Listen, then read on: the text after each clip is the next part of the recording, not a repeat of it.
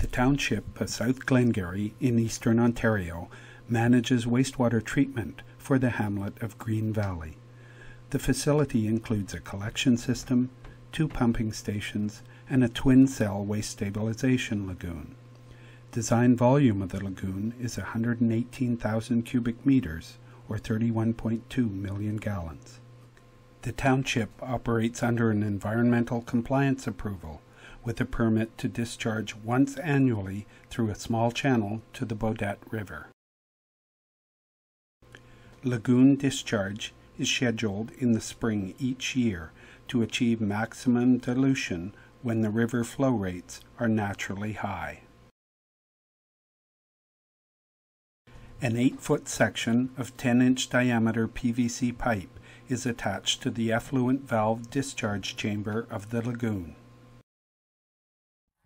Operators have initialized the Stingray to log effluent flow at 5-minute intervals throughout the 1-week discharge period.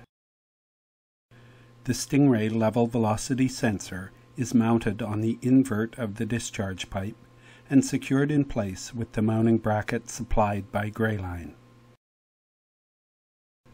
Valves are open to begin discharge from the lagoons. As flow develops in the discharge pipe, operators monitor real-time readings from the Stingray through Greyline Logger software. Valves are left in position to achieve the target flow rate of 6,000 cubic meters per day. At this flow rate, the 10-inch effluent pipe is full, but the Stingray can measure both partially filled and surcharged pipes.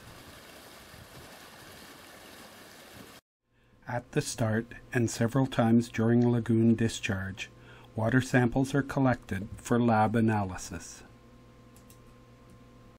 Powered by standard D-cell alkaline batteries, the Stingray can be left unattended for long periods. Once the Green Valley Lagoon discharge is complete, operators will download the log file for compliance reporting and remove the Stingray and sensor for use in other applications.